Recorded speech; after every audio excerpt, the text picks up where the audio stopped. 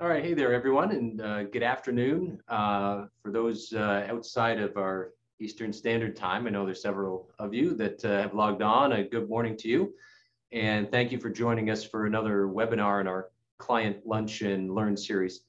So we're thrilled to have everybody with us today. Today, our topic is the top 10 development considerations in South Florida. I'll go over a couple things here. I know there's still some folks logging on, so they may miss some of the intro, but we'll get to the meat of it here.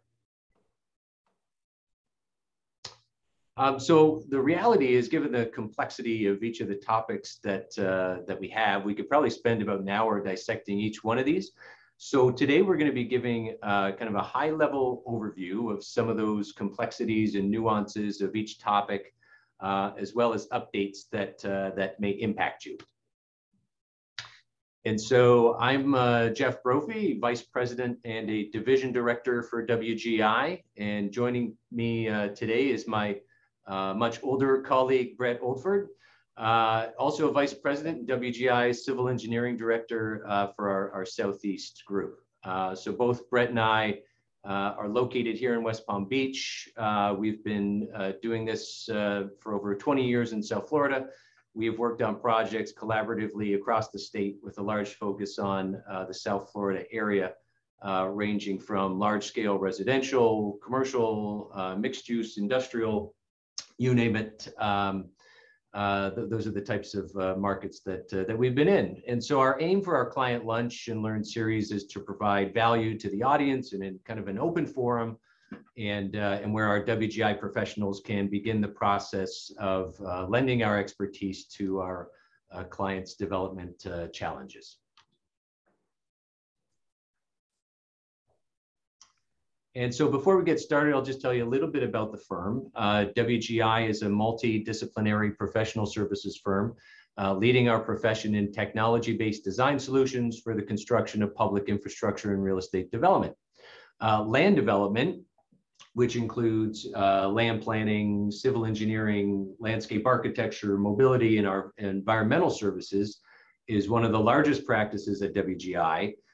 We have a nationwide client base and project resume, and collectively our firm has almost 600 professionals across 18 offices. And our land development professionals are highly concentrated across our Florida and Texas markets. So if you do have any questions throughout the 1 hour today, you can submit them via the chat or the Q&A tab of your Zoom browser at any point. We're going to monitor that as it goes. If they get to be kind of numerous on a certain subject or complex, what we may ask for you is to either just wait till the end, or if we could get contact information, we can contact you and discuss it in more detail.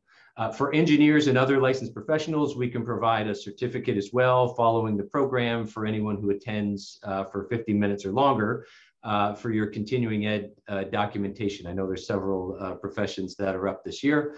If you'd like a certificate to document for continuing ed purposes, don't hesitate to request one from us, and you can contact either Brett or myself in order to get that. So without further delay, we'll get going.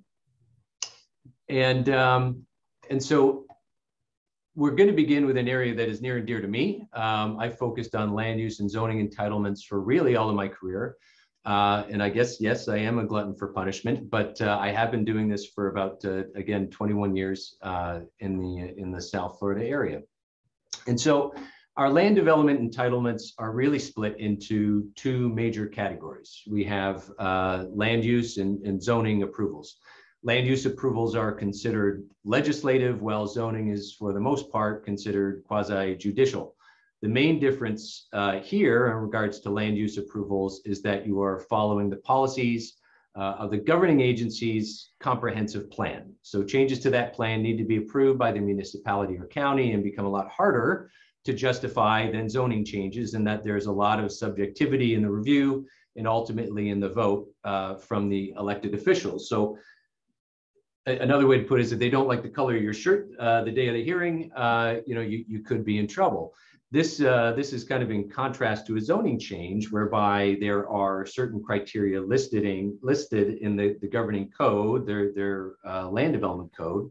And if you meet that criteria, the elected officials are supposed to support the application. Of course, this isn't the case either, as we know, as many codes have a lot of subjectivity written into them as well. But my point being here is that there's a lot more risk getting through entitlements when the land use amendment applications start to enter the equation. So in regards to the comprehensive plans and those land use amendments, in South Florida here, we're dealing, you've probably heard the term small versus large scale amendments.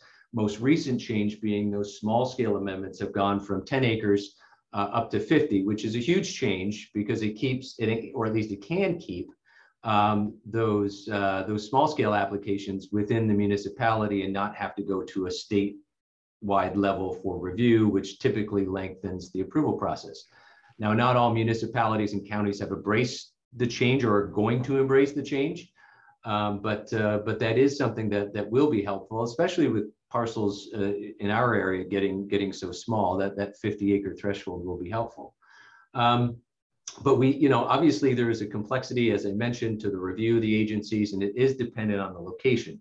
A lot of the changes that you have to make in Palm Beach County are different than what's going to happen in Broward, or that's different than what is happening in Miami-Dade. So what you really need is a kind of a team of local professionals, and it's getting more diverse in nature. What we're noticing is at the land use level, the applications have become a lot more specific, and we're not just dealing at that 30,000 foot level anymore. They're starting to drill down and actually have a lot of the zoning applications and site plan applications run concurrently. So you really do need to kind of assemble a team right from the get-go, even at the land use level. And obviously, there are issues in regards to within that comp plan in overlays and the tier systems that we need to be mindful of. Again, incredibly dependent on where we are geographically, the density intensity needs that you're going to have, and as well as the age of the land use designations, because a lot of these comp plans that we're dealing with are incredibly old, and we have a lot of changes in how development is progressing. And frankly, those comp plans just haven't caught up. And in regards to zoning, we touched on the approval process a bit. These applications typically include rezonings and requested uses and some level of master and site plan. What we're finding more and more is the need for flexibility in the development regulations.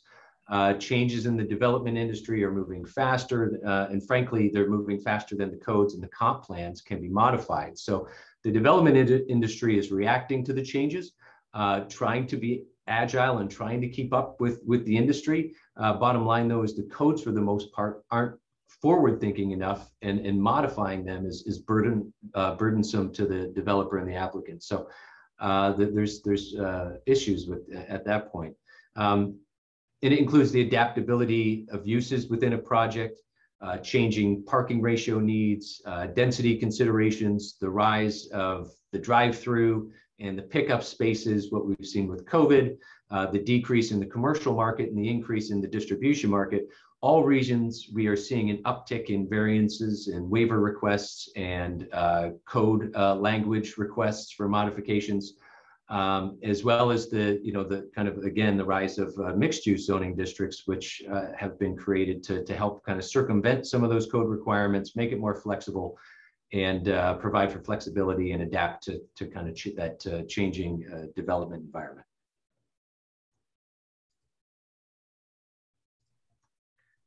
All right, Jeff. Well, I think that's all we have time for today. Appreciate you guys joining us. No, but seriously, Jeff, from starting out calling me old, not letting me introduce myself, talking for 45 minutes on land use regulation and zoning, and then handing me environmental requirements to talk about.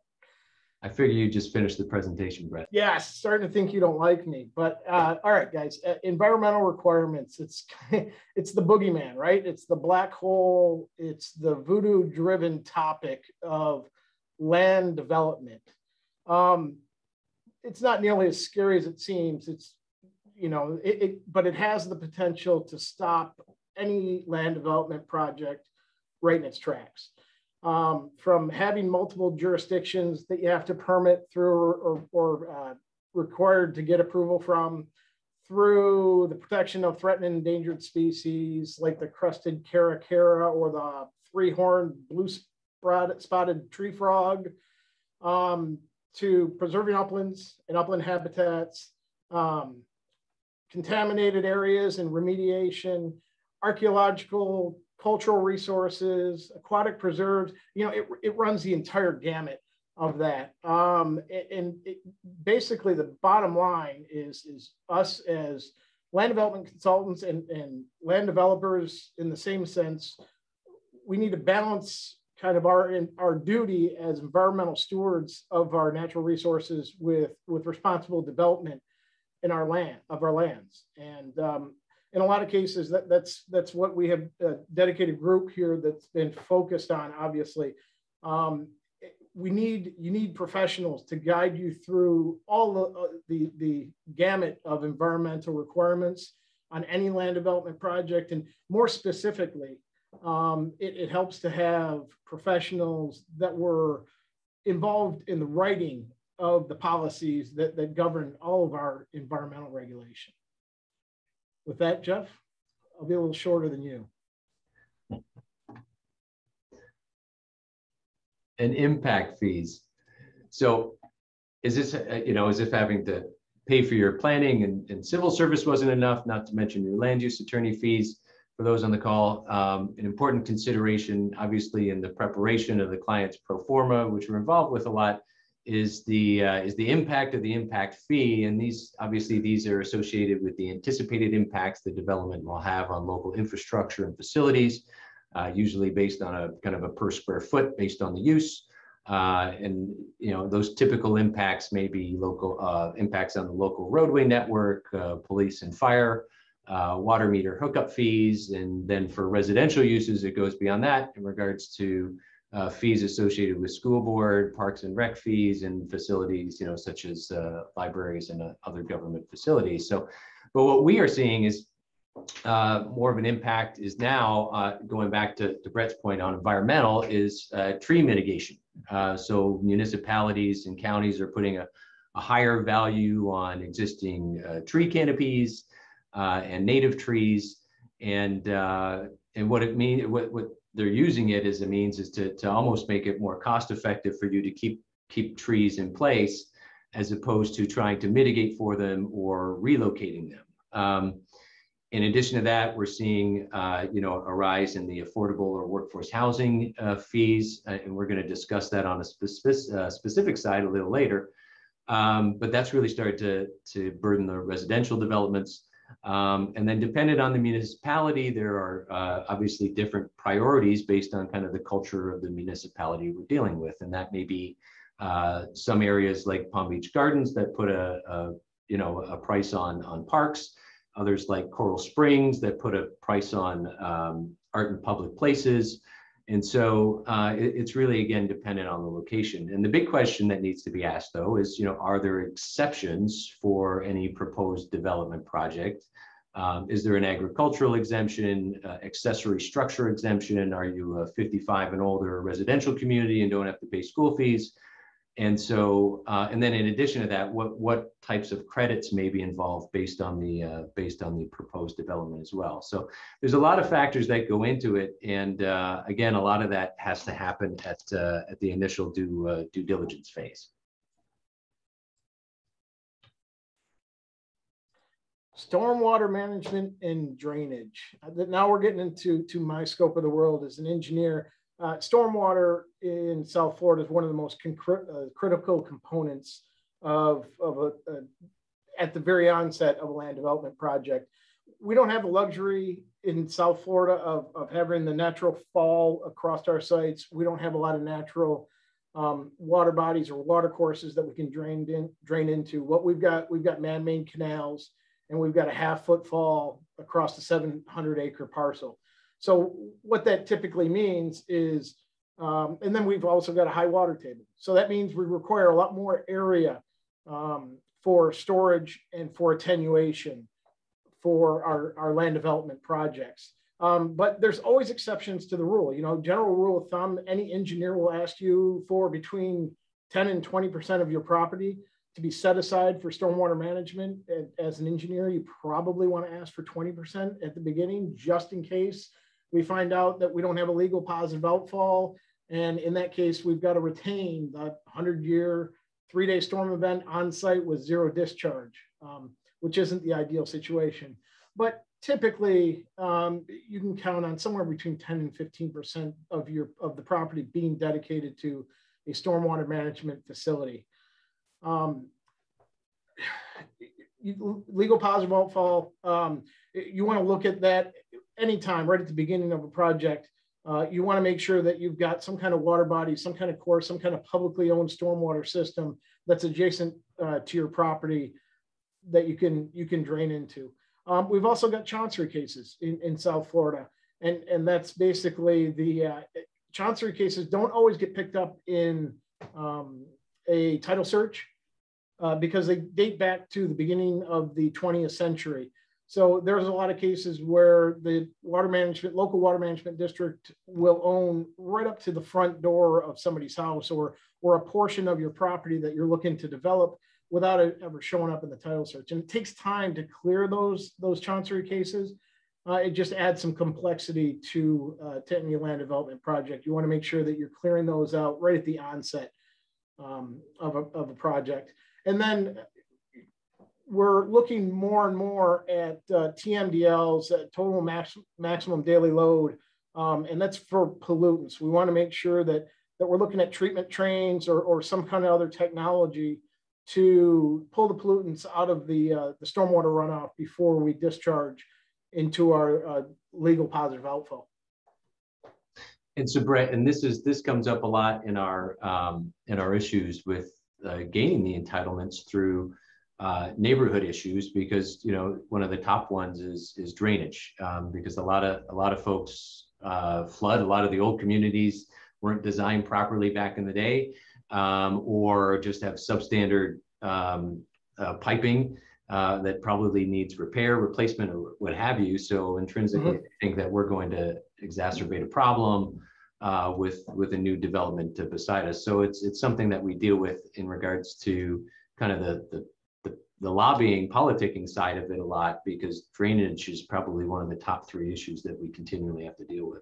Yeah, Jeff, to continue on that statement too, again, we have a lot of out-of-state clients out of the area, maybe don't have a lot of experience in South Florida, that don't really understand why we have to set aside so much of the property for stormwater management. And again, a big reason is because of the high water table and the lack of fall across the site. We don't have that volumetric storage available. And the only way to get that is to expand the size of the lakes during design.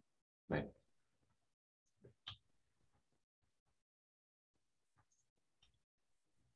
And so, another one that has come up, and it's something that's been talked about for a number of years, but not really dealt with, is the affordable housing issue. And so, in Florida, we have 900 people moving to the state every day. That's over 300,000 people a year are moving into Florida, and we are double the average growth rate of the rest of the country.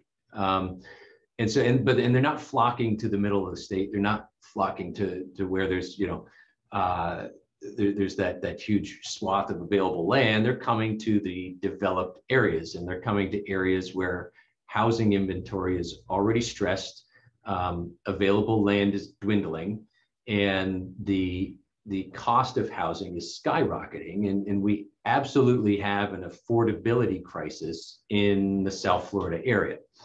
And when we say that, we're not talking about hundreds of units. We're talking tens of thousands of units per county that we have to deal with. And to say that, I would say over the last maybe 15 years, it's something that started to come up with that the counties and municipalities want to deal with. And we haven't made a dent. And folks, they simply can't afford home ownership. And just like DE&I issues that a lot of firms are dealing with, everybody is recognizing the issue. everyone is issuing statements about the issue, but very few are doing anything about the issue.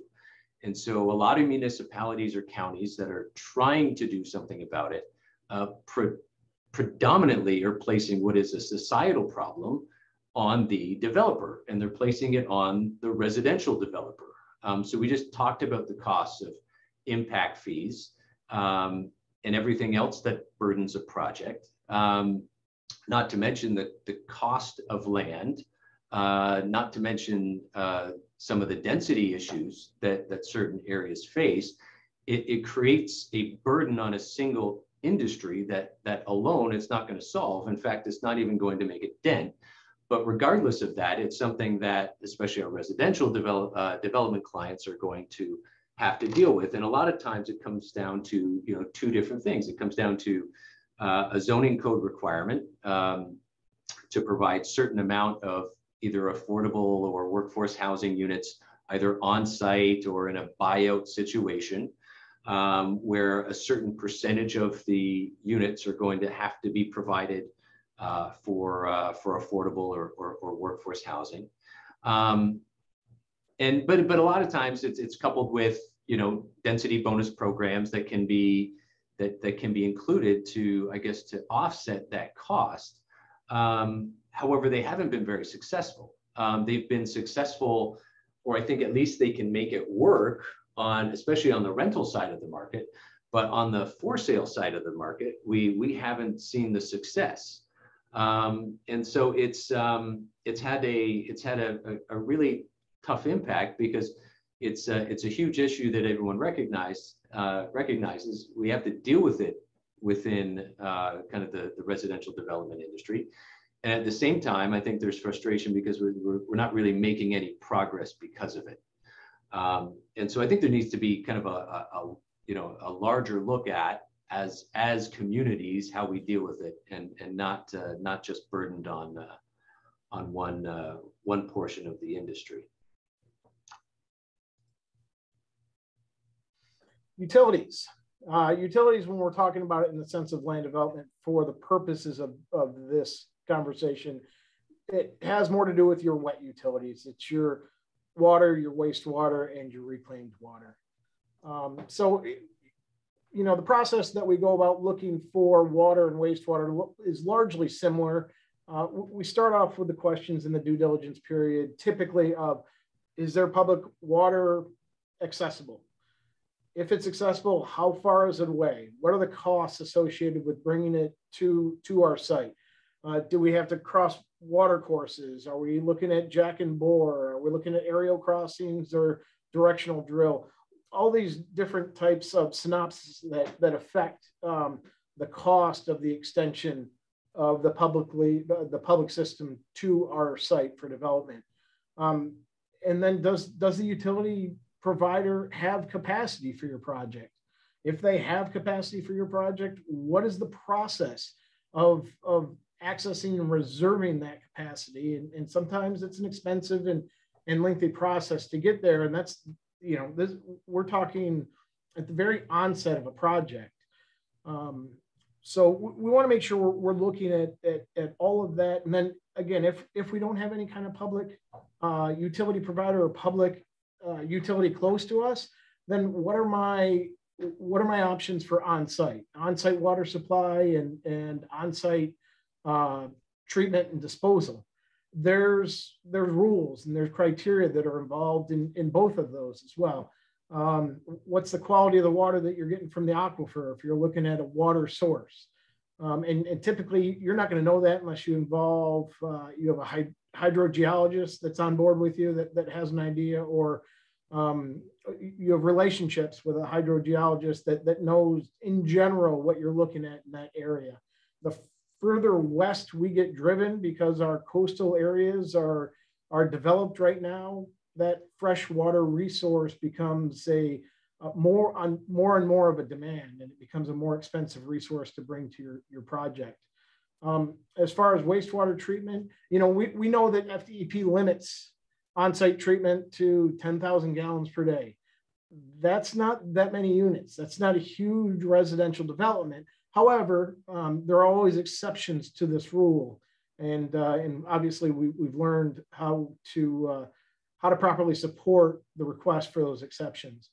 And then we look at reclaimed water as well, and reclaimed water is becoming more and more prevalent in South Florida, as it is the rest of the country. And we got to find out if there is reclaimed water available to our site. And then the second question is a question that a lot of developers ask: am I required to connect to that reclaimed water system? Sometimes it can be cheaper to install wells for your irrigation purposes. Sometimes people just want to pull off the potable water for whatever reason. Sometimes the reclaimed water is available directly adjacent to your site, but your utility owner doesn't have capacity. They've already reserved capacity or promised capacity to other projects. So these are all considerations in our utility entitlement process that we have to go through. But Brett, how important is it to recognize those answers up front? Because you talk about entitlements, and you can get through a certain amount of entitlements on the planning side without really needing to know all of those answers necessarily. But it comes at a cost. So how important is it to know those answers up front, as opposed to kind of down the line once maybe a zoning issue is resolved? Yeah, Jeff, it's absolutely huge, especially for our clients, because it takes you can't just broad brush it, look at a GIS map, understand how close any kind of public utility is to your site, and then just make an estimation of what it's going to cost to bring it to you. There are several cases where you look at something that might be 7 miles away and cost $3.5 million or $5 million to bring to your site, that our developer partners either have to make sure that they got in their pro forma, it works for them, or have to start looking at on-site treatment and supply options as well. And again, sometimes by nature of the rule, their on-site options are excluded by rule. So you have no choice at that point in time than to extend those publicly owned and operated mains to your site, which can be costly at times. And owners, we have to make sure that owners know this as early on in the project as possible. And one of my favorites, neighborhoods and politics. It's obviously inherent in the entitlement process, and so it's just like Brett was suggesting. It's important to know kind of that information up front. It's the same as in regards to where you're heading from a lobbying and political standpoint. And as over the last, I would say, even maybe 15 years again, lobbying has become even more prevalent because of the advent of social media. It gives the ability for especially community groups to communicate a lot quicker. It gives them the ability to organize a lot quicker. The availability of information is a lot easier, and especially in regards to what has been submitted. And so it's important to include that as part of kind of your upfront due diligence as to what's going to impact your project. And obviously we need to know about certain things which may be embedded in either a government approved regulation or a comprehensive plan or a zoning code as it relates to certain areas or districts. A lot of examples, especially for some of the older communities, is the historical preservation districts. What is the impact on a project? How is that going to impact the cost of development and architecture? Those types of issues. We see a lot where, again, 15, 20 years ago, everybody was developing the farmland out west. Now we see a lot of those areas being protected. What are the impacts of and the new regulations that impact those areas, and what's that going to mean for your project? And we have a lot of redevelopment areas. Obviously, we have a lot of older communities that need redevelopment. There's a lot of not just to the east, but some along the major corridors that that are going to fall within a redevelopment area, and that may be a local ordinance, it may be at a state level, it may be a CRA. Again, it may be beneficial to you, but obviously those are different regulations that need to be understood, and to see how it's going to impact you. Airport overlays, I mean, we could go on and on. It seems like almost everything nowadays somehow falls within some type of overlay, and neighborhood groups have gotten really savvy. And so what they have done is they have seen the potential for development around them, and they have organized, hired planners, hired experts to put together neighborhood plans. And those plans are ratified by government bodies. And so if you fall within one of them, it's going to have an impact, because then it makes it a lot harder to possibly do something that you want to do, because now they have really dictated what they want to see with an area which they don't even own, but it's going to impact you. And you know, we see it here, especially in Palm Beach County. There's several areas that have had neighborhood plans that are, you know, well within the urban service line, that you would think would be appropriate for development, especially knowing, you know, the pressure that goes out west. And yet there's limitations because of these neighborhood plans that have been put in place. So it's another consideration, and another reason why it's really important nowadays to meet with these neighborhood groups up front, because they do have a say, they do have a seat at the table, and it needs to be part of the process. And so, you know, a big question is, what is the neighborhood group that you're dealing with? Is this a large community group that you know, constitutes a lot of different HOAs, that has a lot of political pull, a lot of votes, or is it just a singular HOA that may have just one issue to deal with? Or frankly, is it both? Is it a larger group that you need to deal with some of the macro issues, and is it, you know, an individual HOA that you're adjacent to that there may be a smaller issue in regards to buffering or setbacks that you need to deal with? And so there's a lot of balance in regards to knowing who the players are, and properly how to address them. And so, you know, going into those, I guess I want to say negotiations or discussions with those community groups, there's important considerations to have, which is the request by right? You know, is this going to go before a governing body where it's a public hearing and all these folks are going to be noticed? Because we know you're not going to be able to go up before an elected body and say, well, yeah, no, they were all noticed, we just didn't meet with them, or didn't care to meet with them. Those, I mean, that no longer exists. So especially in the public hearing process, the neighbors need to be part of the discussion. The other thing, you know, obviously that we deal with is, even if it is by right, whether it's from a planner's perspective or whether it's from the client's perspective, is, are you going to be doing business there again? And how deep do you need to engage with these folks, even if it's a by right issue, knowing you're probably going to be coming back and asking for something else in the future. So there absolutely needs to be, you know, a public outreach strategy and a lobbying effort strategy that is put together at the onset of the project and carried out. Obviously, you know, and typically what we see is that tends to change as we go through the process, based on the approval process and kind of the, you know, the outside factors that we may not necessarily see right away.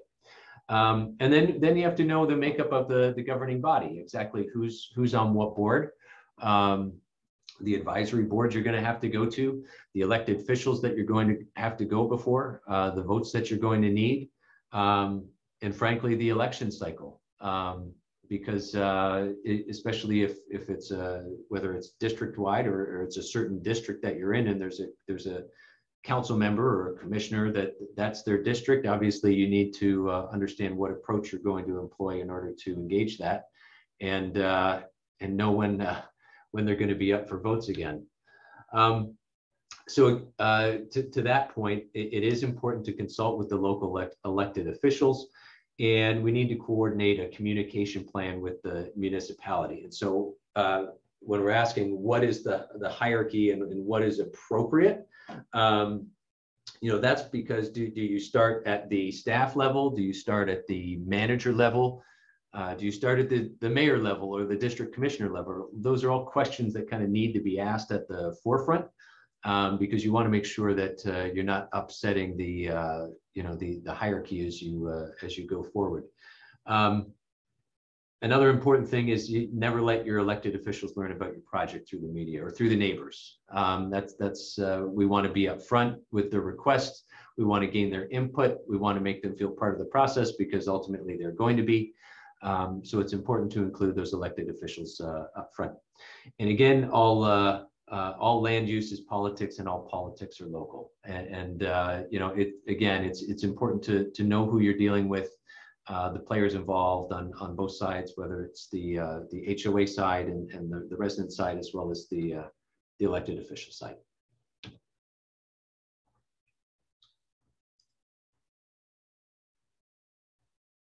You're on mute, Brett. We don't mind, but we'd like to hear from you.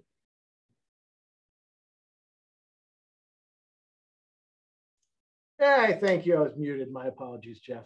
Hey, back to that last slide. I had a question for you real quick. A lot of times when it comes to neighborhood and political issues, we work in conjunction with land use attorneys.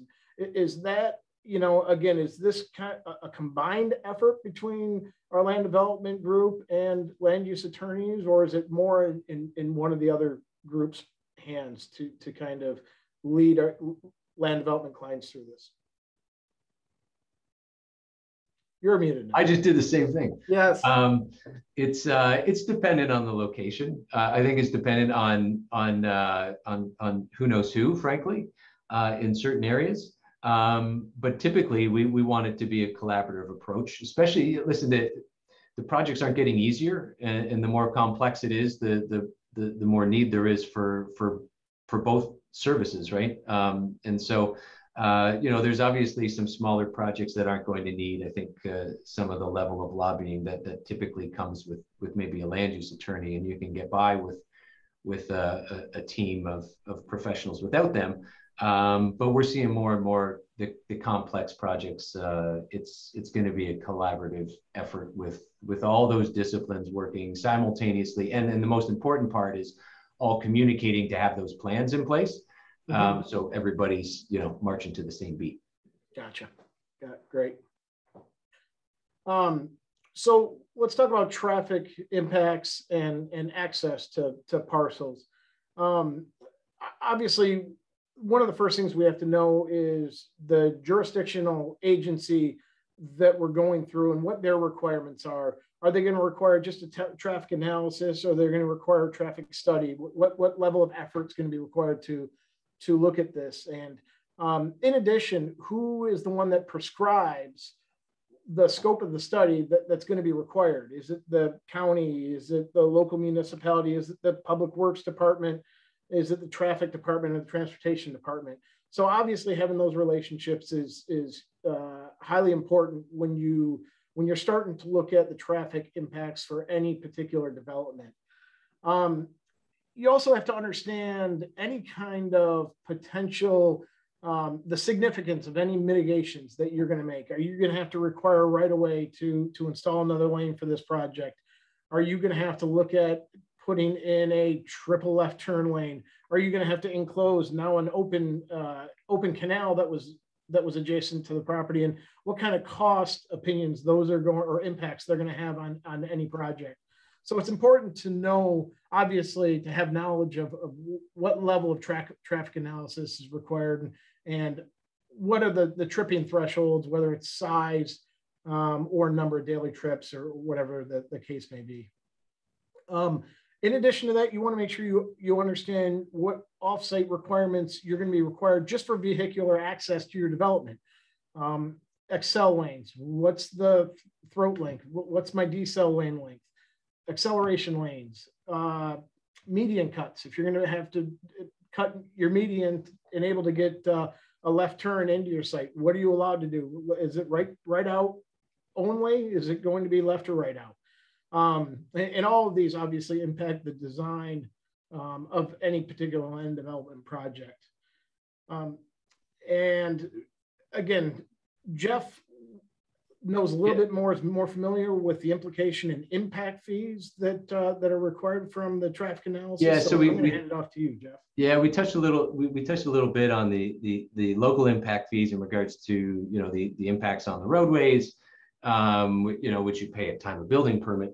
But there's also the proportionate share program in the Florida statutes, which essentially is that if you have an impact on a roadway and a certain improvement is needed, you need to pay, you don't have to construct, but you do need to pay for your proportionate share or percentage share of the impact on that improvement. So if it's a turn lane, if it's an intersection widening, what have you, you need to pay for that. So that's a process that's done again through the entitlement process as the traffic study is reviewed by whatever the governing body is. And it may have an impact on a county road, it may have impact on a state road. And so dependent on those impacts is kind of where those funds go, or at least there's a discussion on how those funds are split. But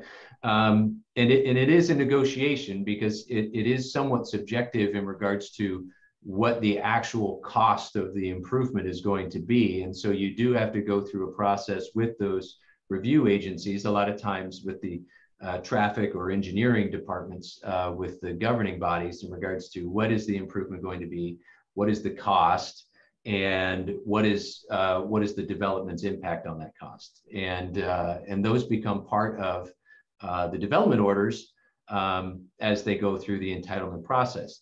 The important thing to note here is that you really need to have an understanding as to what your ultimate goal is on the plan, because the proportionate share fee is going to be based on a certain number of trips on the roadway or on that improvement.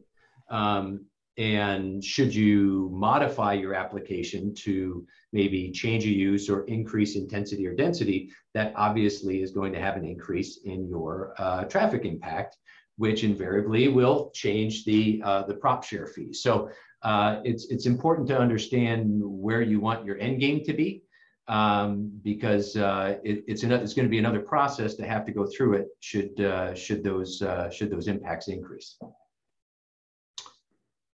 And then unique design constraints. I mean, let's be real. The majority of projects are not the pristine vacant or farmland that we're used to designing 20 years ago. We're a lot of time now dealing with those pieces that we said, hell no, there's no way we're ever going to develop on that piece. Those are the ones that are coming through our door now. And so inherently there's a lot of issues with them, and a lot more than what's just on the slide here. But and a lot of times, going back to one of the earlier issues, is there's environmental impacts, because a lot of those pieces had environmental issues that nobody wanted to deal with in the past, but they're coming back around now. So it makes those environmental issues really really important to have to understand and deal with. Are there protected areas on the site? Other pieces of land that are being looked at have contamination issues. I mean, you see a lot of times now us looking at golf courses and golf course conversions. Obviously, there's environmental issues there and contamination issues that have to be dealt with. And in addition to that, there's a lot of compatibility issues. We're dealing with, especially with infill pieces, you're going back into existing communities where there's adjacency issues, and you do have compatibility issues that come up. And kind of it's one of the top three, right? When we talk about the NIMBY, the not in my backyard issues, and that's traffic, it's drainage, and it's the compatibility. And so, that's become an issue with the kind of the properties, especially in this area, that what's left. The other thing is the urban service lines that were set a long time ago. A lot of time, same thing with those comp plans that were developed originally back, could be 40 years ago. Those urban service lines were set a long time ago as well. And is that really the appropriate place for it? Well, it may not be in 2021, but the fact is in order to move those is a giant lift. Same as, is it an appropriate tier to be in now? Well, this shouldn't be a rural tier anymore. This should be an urban tier. Well, the lift of modifying those is incredible. So it's important to understand where those lines are. And then in addition to that, we're dealing again with property values that are just outrageous at this point. And so, the ability to come up with a development program that can actually turn a dollar is becoming incredibly difficult. Not to mention a lot of those burdensome fees associated with the municipalities or governing bodies that they level on these pieces. Okay, thanks, Jeff. Floodplains, waters of the U.S. So I'll start talking about floodplains and how FEMA interacts with land development in South Florida, and then get into waters of the U.S. and waters of Florida, which are a little more cumbersome to talk about. FEMA floodplains, we all know that finished floors are established that they have to be at or above the 100-year floodplain elevation. However, there are some unique jurisdictional requirements that require a bit of freeboard. So it's not uncommon that we will be permitting in a jurisdiction that requires a 1-foot freeboard. So we've got to be 1 foot over the 100-year FEMA floodplain elevation. In addition to that, there's also certain uses that either the client or the municipality requires to have a higher level of separation from the floodplain, maybe even up at the 500-year floodplain. Sometimes emergency operation centers, places that don't want to have any kind of impact with any heavy flooding event. Data centers are also another one of those that want to make sure that they're up and running 24 hours a day. It's critical that they're up and running 24 hours a day, 7 days a week. So in those cases, and those are usually based on the client's needs more than anything else. And then engineered floodplain, this is more commonly the designer's modeled flood stages.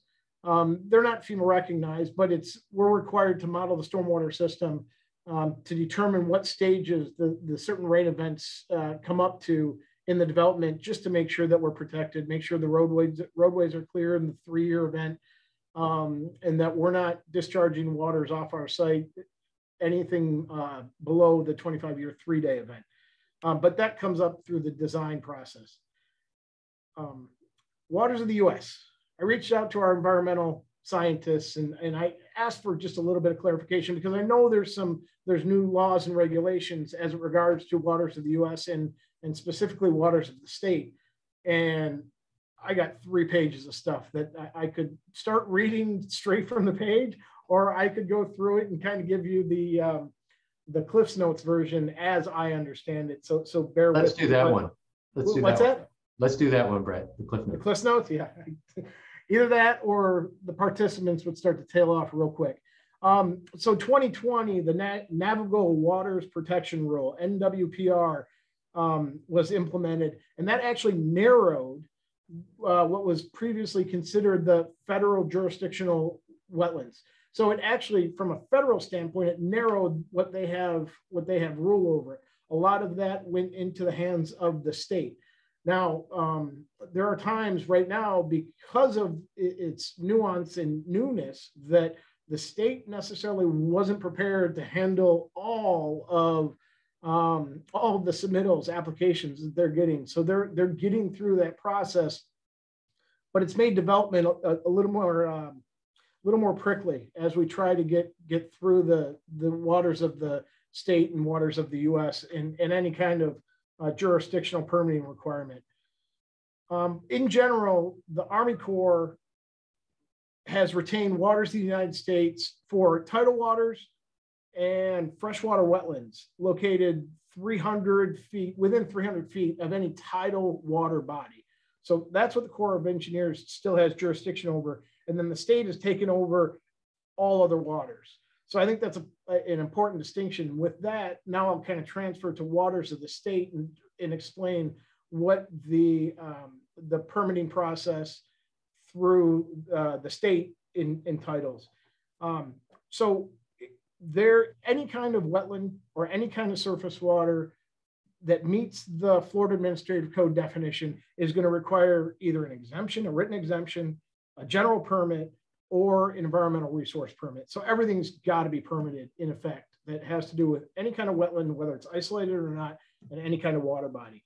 However, if it's less than a half acre of impacts, then we don't have to mitigate for it. We don't have to go to the mitigating banks, and God knows the mitigation banks are, it's not always consistent if there's going to be availability in the mitigation banks. But in general, within the state, also FDEP will permit a certain amount of jurisdictional applications, and then the rest go to the water management districts. DEP typically has single family homes or marinas and docks that aren't associated with any kind of upland program. They have special uses, they permit landfills as well. But the water management districts have the responsibility of permitting all the other activities, and mostly for commercial and residential. That's where we're going to be going is to permit through the environmental resource permit process through the water management districts in Florida. And with that, Jeff, if I get any deeper into waters of the state or waters of the U.S., I am out of my element. So I'll stop. Fair enough. Thanks, Brett. And just as a bonus, our 11th topic here, and it's just going to take me a minute, but I thought it was important to add was parking. I think just based on the changes that we see in the development industry, parking has become a huge issue, and you see a lot of difference of opinions dependent on the municipality or governing body that you're dealing with. Mobility is changing, especially in urban areas. Parking ratios are changing. And again, it's something that I don't think the zoning codes that are really keeping up with. And it's just the development trends, the societal trends of how people want to move around, the need for parking, and frankly, the fact that we overpark for a lot of what we design is an important consideration. And that's why you see a lot of these applications that ask for variances and relief on parking, because frankly, they are overparked. And number one, it affects the developer's bottom line because there's the ability to include it in an additional density and intensity. But secondly, you know, and from I think the municipality standpoints, they need to look at it as a plus in regards to what can we do with a little extra area in regards to green space, in regards to helping out with certain open areas or helping preserve a little bit more. These are the types of things that we can do with kind of the changing development patterns that could help alleviate some of those other areas that they have concerns with. With Brett, I'll let you close it out for us. 5 rules of land development. Some of these are going to tie in together. Make sure I'm not muted. I'm not good. Okay. So again, this is something that we at WGI have looked at and subscribed to. It's always make sure you're checking your email and your voicemail constantly. Land development is a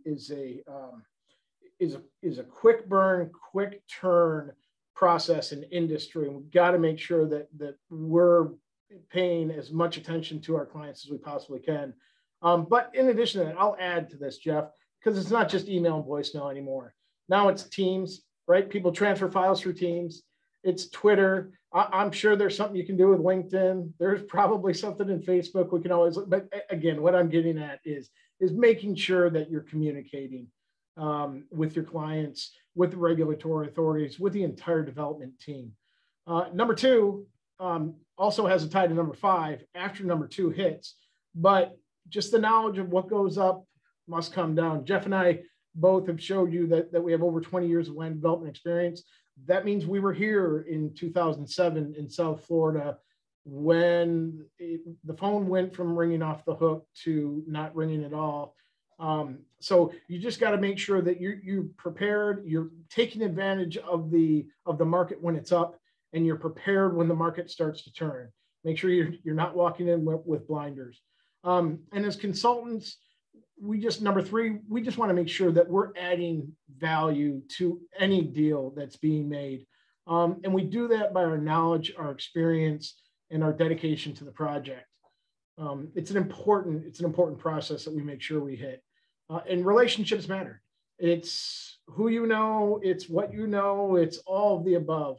The wider that cast of network that you have, the more effective you're going to be at any one of these processes, whether it's on the regulating side or the political side, as Jeff had mentioned earlier, is make sure that those relationships are built and maintained. And then lastly, again, when number two hits, there's no crying in land development, flat out. It's an industry we all know about, we all understand. So we just got to make sure that when the bad times hit, we know how to handle it. And with that, guys, we want to thank you very much for spending the last hour with Jeff and I. If you've got any questions whatsoever and don't want to follow up in this format, you can always reach out directly to Jeff or myself. We're here and available for any question you may have. And I think with that, Jeff, if you have any closing words, appreciate it. I just thank everybody for your time. Have a great afternoon. Appreciate it. Thank you.